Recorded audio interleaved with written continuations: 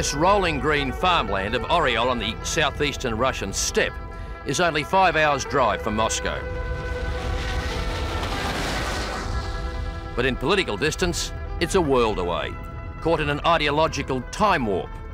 It's not a part of this massive country the Moscow media frequent. They call it the Red Belt. It's the Russian equivalent of America's Deep South, defiantly conservative and passionately nationalistic.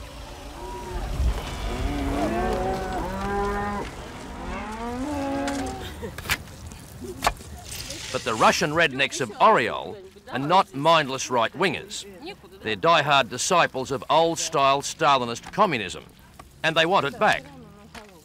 I bet you thought that all the old trappings of totalitarian communism, the hammers and sickles and the huge statues of Lenin like this one, were a thing of the past here in the brave new world of the democratic Russia.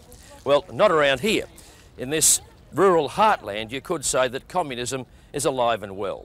So much so that in the parliamentary elections held last December, 80% of the locals around here voted communist. And throughout the entire country, the fact of the matter is that even now, after 5 years of so-called democratic reform, close to 6 out of 10 Russians still vote communist. That's more than half the population. Отдают тому, кто наилучшим образом выражает интересы народа, кто наилучшим образом защищает. Вот сейчас в этой ситуации коммунистическая партия наиболее полно и, отражает интересы народа, его чаяния, его забот. Anatoly Kolodkov is the local party apparatchik. For him, the popularity of the communists is common sense, not polemics. Put simply, people here were better off under the old system. Если раньше мы жили нормально, была у всех работа, получали вовремя зарплату, не было преступности, не было таких страшных катаклизмов, которые сейчас произошли, то сейчас мы видим, что ни одна другая партия нам это не обещает, и даже она не может сделать, даже если обещает. Market economics may be the vogue ideology in Russian cities and towns, but in the Oryol region, it's still state-owned collectives, quotas, and low expectations. The village of Memrino is a rural relic from the dark days of Russian communism. But lately, it's gone from total obscurity to geopolitical prominence. This sleepy red belt backwater of 150 people is where communist leader and presidential aspirant Gennady Zyuganov was born and raised.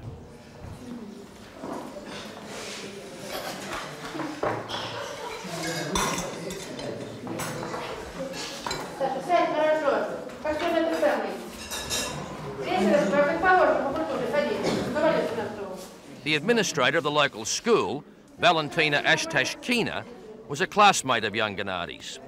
She, like virtually everybody here, supports him. Конечно. У него хорошая программа, ну и как одноклассник. Приятно.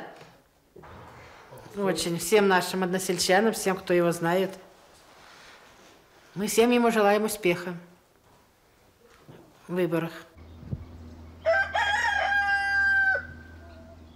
If it was left to the party faithful of Zyuganov's birthplace, like Galina Solodkina, who bought the Zyuganov family cottage, there'll be no doubt whatsoever about the result of the June 16 ballot. Во-первых, у нас сейчас нет денег. Мы совершенно не получаем зарплаты. Мы совсем не покупаем, кроме хлеба в магазине, ничего. Мы не можем купить колбасы, мы не можем купить одежду, мы не можем купить обувь. Вот муж работает шофером, он стоит. Машина всю зиму не выезжалась и до сих пор стоит.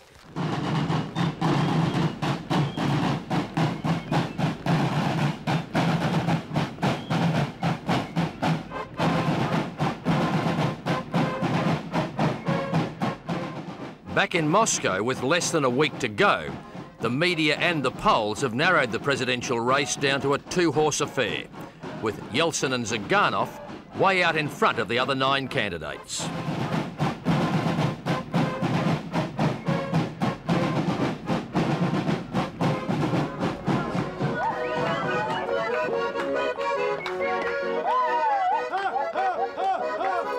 The other hopefuls have been written off, including high flyers like the loony nationalist Zhirinovsky, the politically defunct Mikhail Gorbachev, who probably precipitated all of this, and even the 44-year-old presidential pretender Gregori Rebrov.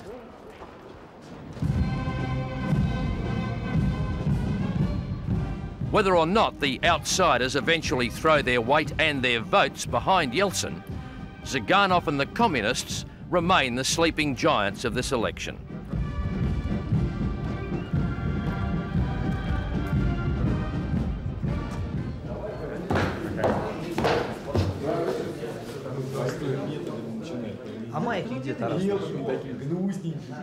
But in the cities, support for the communists is nowhere near as solid as in the Red Belt. Here in Moscow, it ranges from dispossessed pensioners to these Western 60s look and sound alike radicals. Frankly,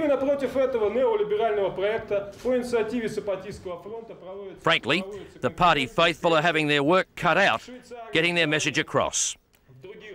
When the communists lost their stranglehold on the mainstream Russian media, they also lost the battle to be heard.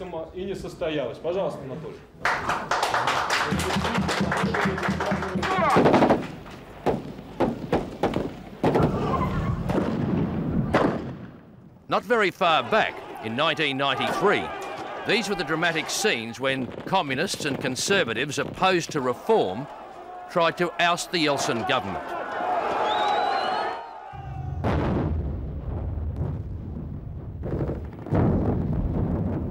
Yeltsin called in the military, successfully retook the Russian White House and held the country's fledgling democracy together.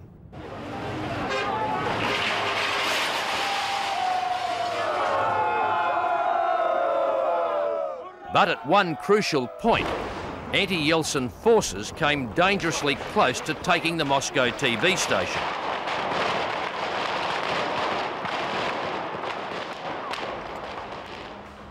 Well, that was only 3 years ago, and now at the height of the presidential election, journalists here at the television station and elsewhere can still remember that day vividly.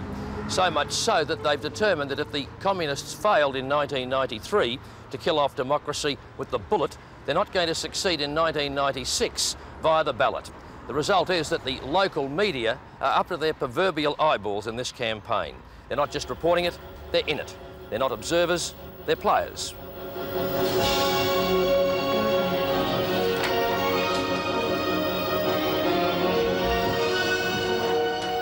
Vremya is Russia's leading daily television news program. Добрый вечер, в эфире программа «Время». It goes to air on Channel 1, the old state-controlled Moscow TV, these days half government-owned and half private. In the bad old days, journalists here were given no choice but to tote out the party line from the Kremlin.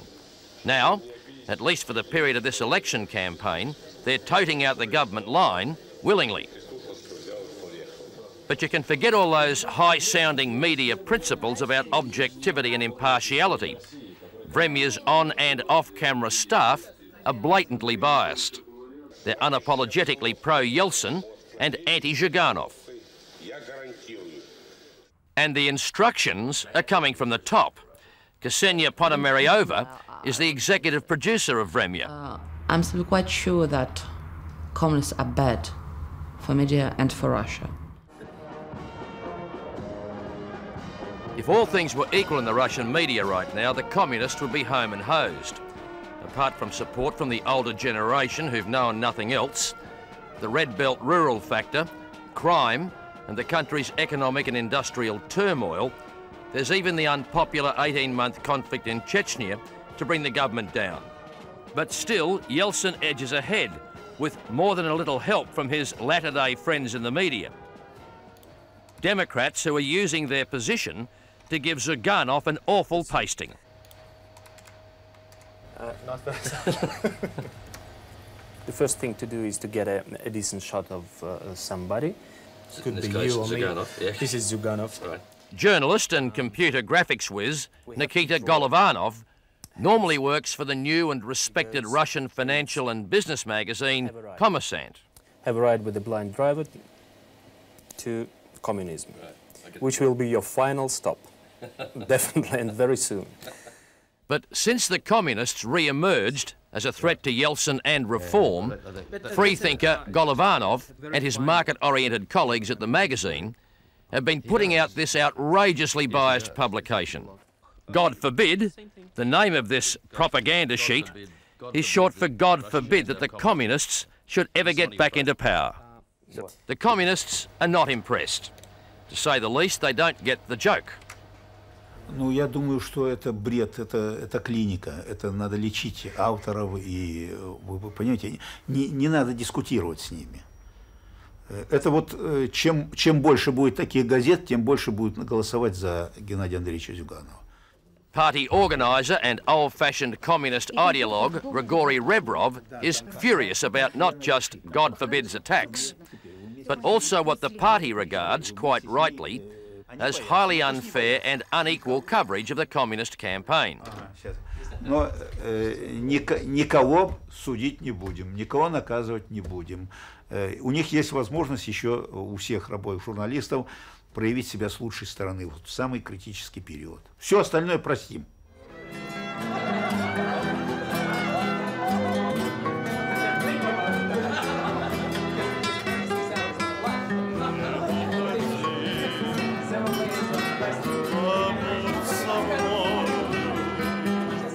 Petty hooliganism it may be, but Nikita and Ksenia, partners in politics and life, are not alone. A clutch of senior Moscow journalists have thrown political neutrality out the window. They know that television now is not neutral. I don't think that they expect it to be neutral, because it's unnatural for Russian men to expect media to be neutral. If Boris Yeltsin loses and the communists under Zyuganov regain their old stranglehold on this country, Nikita and Ksenia face, to say the least, a dodgy future. I prefer not to think about it. I sometimes say that I'll leave the country, but I'm not quite sure. But I'm absolutely sure that we'll have some time to think about it.